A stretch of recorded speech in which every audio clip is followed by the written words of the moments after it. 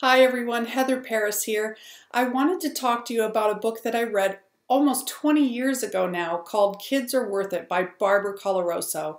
It is one of the most awesome books that I've read, and I still to this day refer to it and love it.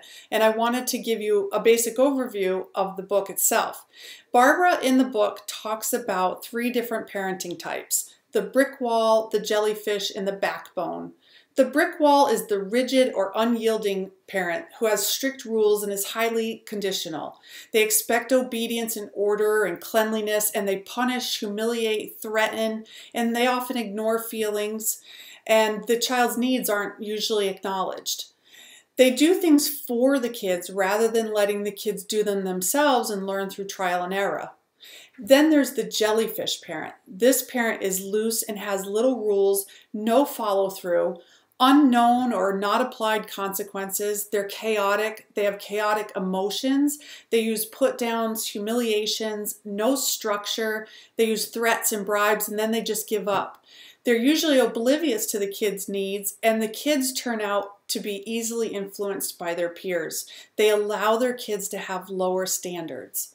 And then there's the backbone parent. The backbone parent practices unconditional love and caring. They acknowledge the kids' needs. They let them know that they're important. They smile, they hug, they use humor, motivation. You can do it. Lots of stuff like that. Encouragement. So they have simple and clear rules and natural consequences when they're able. And when they're not able to use natural consequences, they have reasonable consequences. They encourage self-awareness and personal growth and mastery. They allow kids to master skills. Now, the jellyfish parent sometimes seems like a brick wall because when things get really out of control, the jellyfish will resort to rigidity, but when that doesn't work, they'll just give up.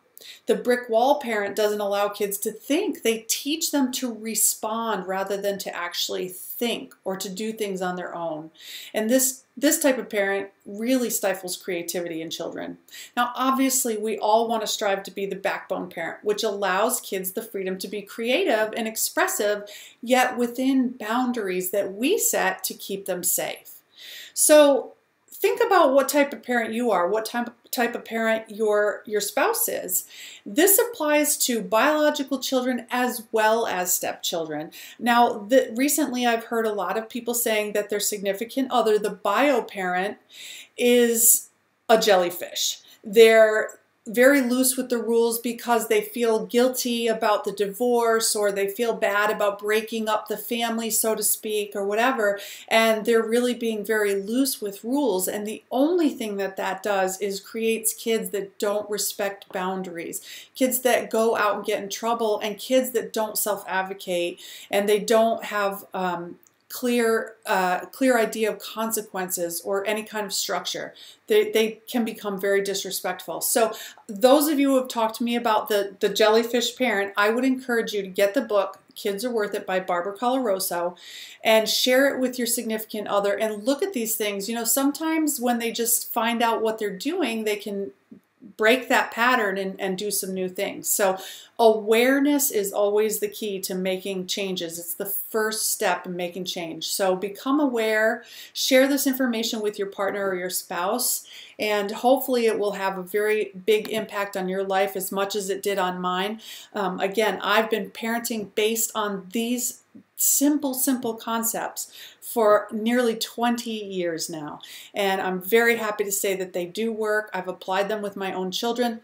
I apply them with the disadvantaged youth that I work with on a daily basis, and kids really do need structure, and they really do need boundaries, and they crave it. They won't admit it, but they really do. They really do thrive when they have the proper amount of structure. So check out the book. Let me know how you like it. Let me know what you think of these concepts, and let me know if you need any help, because I am here for you.